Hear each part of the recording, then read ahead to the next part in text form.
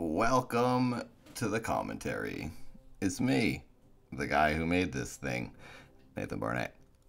Sorry, I got a lot to say about this shot, so I'm going to just start rambling through it. This was shot at 1,000 frames a second. It cost a ton of money because we got a phantom camera. So this shot in reality took place in under 5 seconds. Basically, the camera was on the flower. We threw flower petals. I dove into the frame, and as that was all happening, they snapped wide with the lens. They went from tight to wide. And we slowed it down to 1,000 frames a second, and it ends up being about 2 minutes. I want to redo this. It did not come out really the way I wanted because of how my body is falling. I don't like my position. When you finally see me, my arm is out because I ran, jumped off a trampoline, and dove into the sand, and I instinctually could not. I fought it as hard as I could. I tried to land on my side and my face and my neck.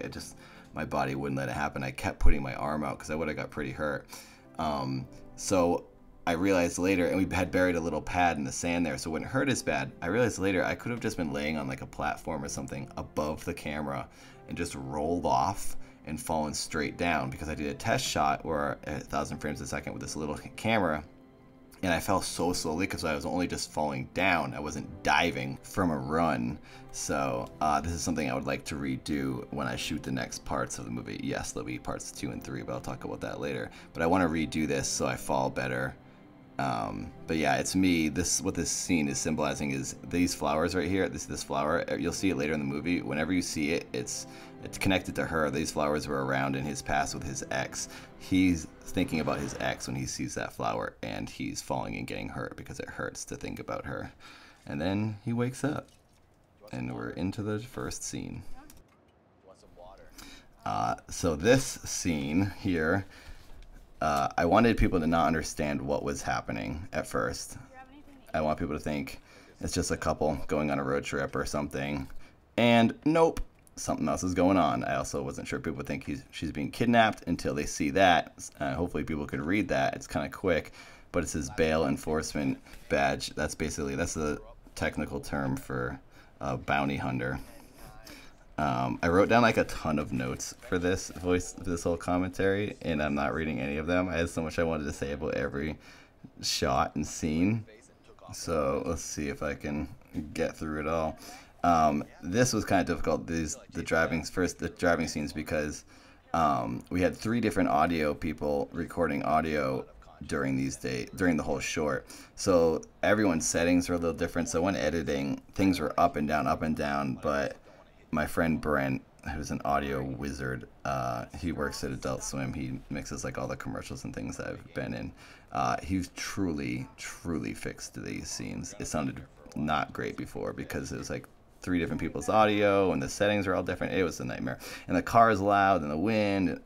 Gosh, my car is like not the perfect car to be filming in. So that was kind of a hassle, but it sounds all right now. I'm actually pretty happy with how it came out because I was hearing how bad it was beforehand. There was a lot that I cut out of these 2 scenes, the driving scenes, because it was just too long. It was like 9 minutes by the time they're out of the car on the desert road, like on the side of the desert road. And that's kind of like when I feel like the movie starts moving and it starts to feel more comfortable. I actually feel like relief once we break down, because I'm thinking, oh my gosh, we're in the car for so long. People are going to get bored, and I don't want people to get bored. But I also wanted people to think, oh, maybe this whole thing takes place within a car. If they haven't seen the trailer or anything, just watching it cold. And it's a short film, you might think, oh, it's just them driving. So I wanted the breakdown to be kind of surprising. So I wanted the scenes to drag on a little, but not too long. And I had a really hard time cutting out sentences and reworking a conversation that didn't make sense. I had to make sense. So there's a couple of voiceover lines in here in the scene coming up. This right here, check this out. When she does this card trick, I had written in that she reveals a card in her hand, but I didn't know how I would actually have her do it. And Phoebe's dad, the girl who plays the Allie, this woman right here, her dad is a magician. So in my head I was thinking, oh, maybe Shirley knows how to do this, but she didn't. And my brother Josh, who was doing still photography, showed her that. He's like, oh, why don't you just do it like this? I was like, of course, Josh just knows how to do these random magic tricks. So Josh actually showed her how to do that, and it looked really good. I wonder if her dad was impressed by that. I should ask her if her dad saw this. He probably has not seen it. I want her to show him that clip, see if it impresses a real magician. That face right there, every time I'd look at that when I was editing, I was like, oh, I look like Tuna the dog. This is a dog that looks like Mr. Burns. Phoebe's so good in this scene right here. She's like really, really got upset. She had to cry a bunch of times in some takes. I ended up not showing that, not editing that in because it wasn't necessary anymore. But yeah, she was like dropping tears all over the place in this car. So what's happening here is the characters are like finally warming up to each other and feeling like things are kind of getting fun, and she's like doing the card trick, and then he ruins it, of course, by talking too much. That was something I wanted to establish in the beginning, is that this guy talks too much and kind of like doesn't know when to quit. He doesn't really have great social skills because he doesn't hang out with people very much. That shot right there, I love this shot. That shot of Phoebe, that was the camera was still rolling after a take. Earlier in the unedited, the different alternate version of the scene, she cries and a tear drips out of her eye, touches the seat, and that's what causes the car to break down.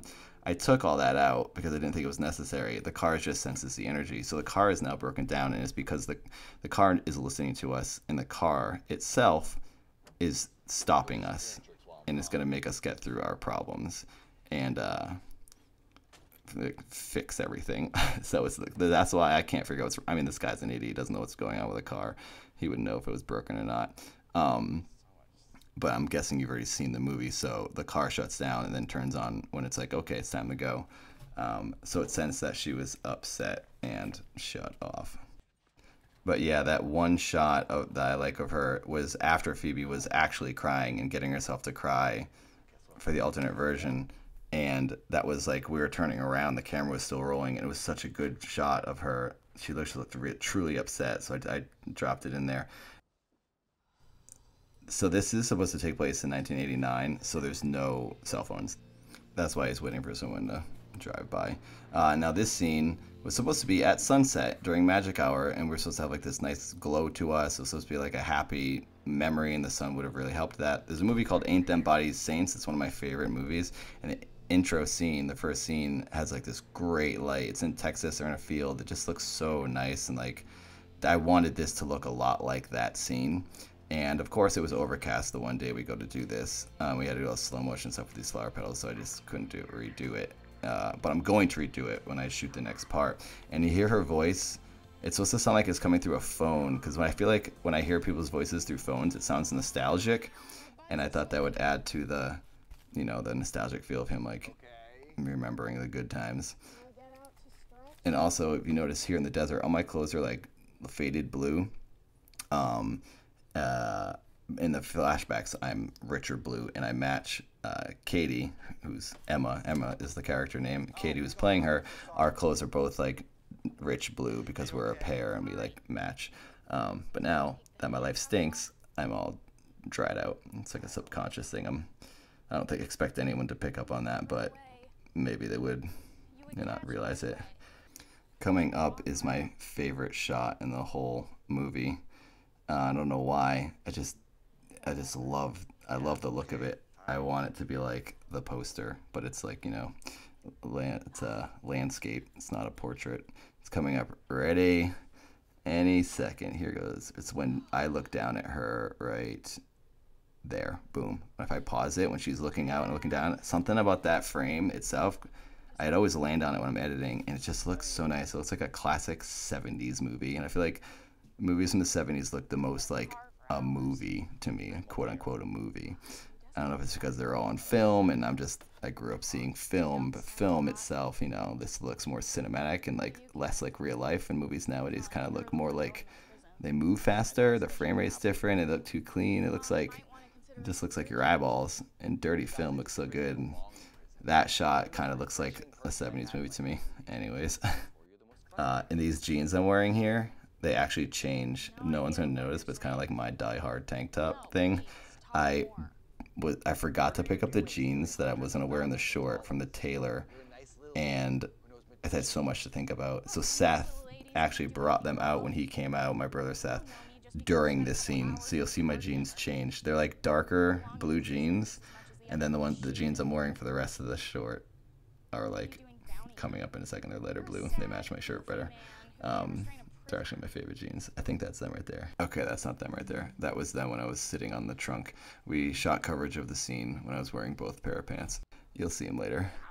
That spaz right there, I never loved it. I didn't love any of the spazzes I was doing. And this line... Where'd you make that card appear from? I just don't think that people understand what I'm saying. It's like I'm saying car. He's still freaking out about how she made that card appear in the middle of thin air. I didn't want to straight up say that. Anyways. Okay, so I got a lot to say about this scene. We're both wearing blue. Things were good until right this moment. That door right there does not belong on that wall. I bought that door from Home Depot and then returned it, and it was all banged up and ruined. But I got it returned. Juice, my friend Juice, she did art department for me in this scene, and she attach that door to the wall. And then if you can see Katie, when she leaves, she steps up and over the threshold because it didn't fit. It wasn't level, it wasn't flush on the floor. We just hit the bottom. And I wanted 5 locations in this scene. I didn't want the 3. I wanted 5 different things, but I couldn't afford it because we didn't have enough money, and I had to cut stuff out of the script. You see, you can't see the bottom of the door there. That guy right there is John, the guy drinking at the table. That's my stunt coordinator, John. And my friend Bob is the bartender. My brother Seth is sitting at the bar. Okay, I'm actually going to pause because there's a lot to say about this scene, and it's very quick. I wanted 5 scenes. I wanted 5 slow motion pulls and slams, but I had to cut it out because we didn't have enough money in the budget. I was asking for favors throughout this whole movie, and I finally found this one location for super cheap, and we only had it for a day, so I could only do these 3 shots, and this didn't come out 100% the way I wanted, but it's great. I'm pretty happy with it, but it would have been much different if I would have been smashing through a lot more stuff. I wanted to really... It shows like how bad this hurts when someone leaves you and someone breaks up. It's like getting kicked in the chest, and I wanted him to like slam through a bookshelf, but I couldn't. I couldn't have anything I could break. I couldn't afford to get anything that I could break, so I landed on my hamper, and then I landed on the table, which is my table, and then I hit the chair. I wanted to show him like slamming through like a barbecue. It's like on. That was one of the scenes, was going to be at a park, and in a backyard, and like he's really just like slamming and smashing through stuff to show how badly it hurts when someone leaves you. But I couldn't do it, so this is what I have. But how we did it technically was we wired me up. We had a wire on me for the first one. They just pulled me backwards, and then when I'm landing on the hamper, it was a different shot, and I just jumped off of a bench and landed on the hamper. I edited out the bench. And then on this bedroom shot, they wrapped the wire around me, so when they pulled it, I would like unwind in the air, and that one was very like discombobulating, maybe is the word. It's just like I was spinning in the air. I didn't know where I was, so I would basically just wait until I hit something and then figure out where I was. And one time, I mentioned this in a second in the commentary, but I slammed into the chair, and everyone thought I got hurt, but I was all right because the back brace that I was wearing, or like the harness I should say, was so tight. I think it actually protected me. And then the bar shot, I was wrapped again, but in a different way, so when they pulled it, I would like spin and like unravel in the air. And then for the second half of the bar shot, I just jumped off a bench and slammed onto my back onto the table, and I actually like bounced. You can see me bounce, and then I cut before you see it, but I bounced off the table onto the floor, but it was just too long, and it didn't work in the edit. But yeah, I wanted to have 5 shots of him just really getting hurt, and the stunt guys made it look amazing by just wrapping a wire around me. Then I removed the wire in editing. So yeah, there you go. Let's continue now.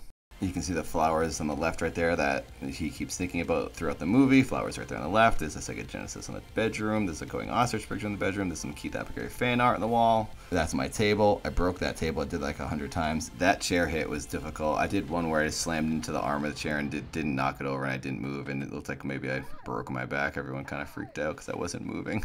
I was just processing what had happened, and then I realized I was okay. That fall right there was improv thing. I just did it right then and there, so you can see Aaron was like dipping down. The DP, Aaron, like didn't know I was gonna do that, and he tried to like follow me. I just thought it would be funny to do a little slip. The person driving that truck is my brother Josh. That's his little cameo. He's the one that did still photography on this and showed Phoebe that magic trick. Get ready for a little cameo of my forehead veins. Oh, there they are. It's nice to see those guys always showing up whenever they want.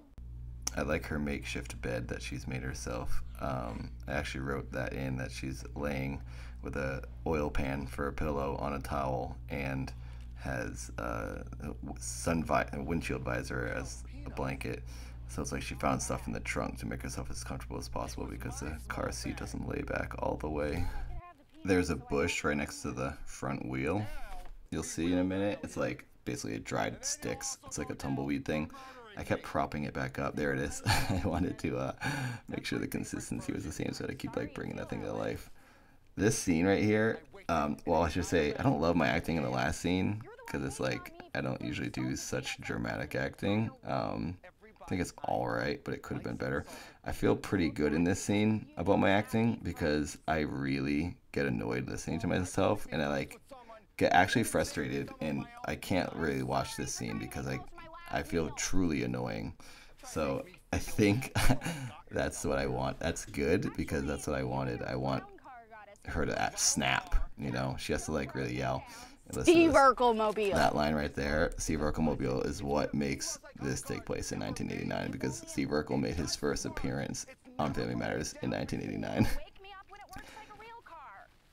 That's one of my favorite parts of there, and she says that and posts the thing on her face. It's so funny to me.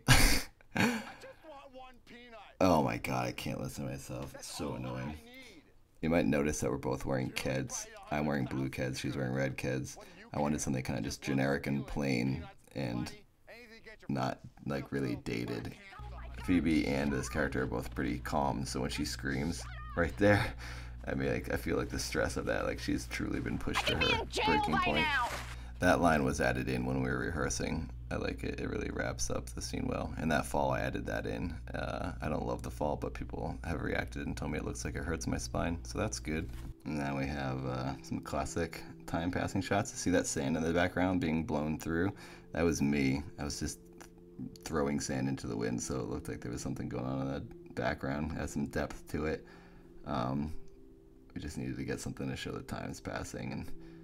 And coming up, you can see a grease spot on the window from my head because we kept like oiling me up and kind of like making me like sweaty and shiny. And right to my left, there you go. You can see the grease from my head from the fake sweat.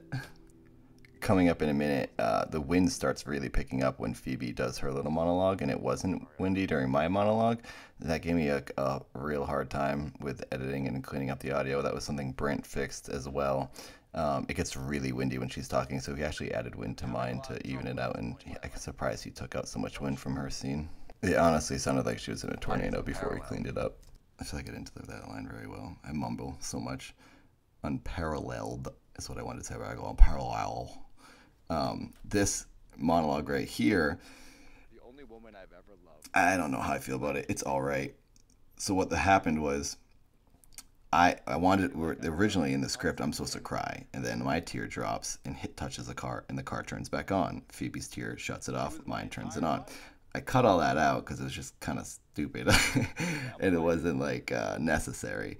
So the takes I was doing, I was like getting really upset and like watering in my eyes, and I was trying to cry, and I had to look like a crazy person when I cry. I look like cliche cry face. It just looked like I was overacting. So we had to go back and redo this on one of the pickup shot days. I redid that monologue, and I just did it kind of real. I was very upset even in that take you just saw, but I just wasn't letting myself cry. I've in the past 2 years learned how to like get myself to cry, and I'm pretty happy about it. And of course, I couldn't even use my new skill. Now, a moment ago, I always wonder before she sits up, she lays there for a second, doesn't sit up. I wonder if people are gonna think she's dead, like she died in the sun. Because if I was watching and didn't know anything about it, I might think that because she lays there for so long. And this little monologue she gives about why she stole the money, I don't know if this is really how crimes work. But I did some research, and it seems like this is a very possible things she could have done. And I didn't want to be too in depth and too convoluted, and just wanted to kind of keep it vague where it's like, yeah, she did something that wasn't like a violent or a crazy crime, and she was doing it for her sister. She was being a good person because her sister got, because I don't want the audience to dislike her, but she does have to be a criminal. So but you want to think, oh, she was doing something good for her sister. She's a good person, but yeah, she broke the law. So that's what I came up with, and hopefully people aren't like, what the heck did she do? Is that even possible?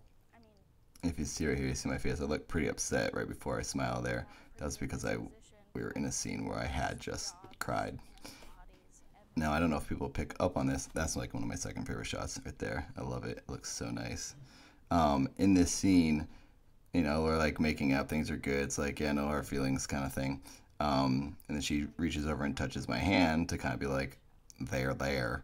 And in that moment, the car is like, okay, everything's good. Let's get out of here. And the car turns on and drives away, because the car is the neutral party. The car is the one that's like in between us. And my brother says driving while laying down. He's driving off into the other side of the desert.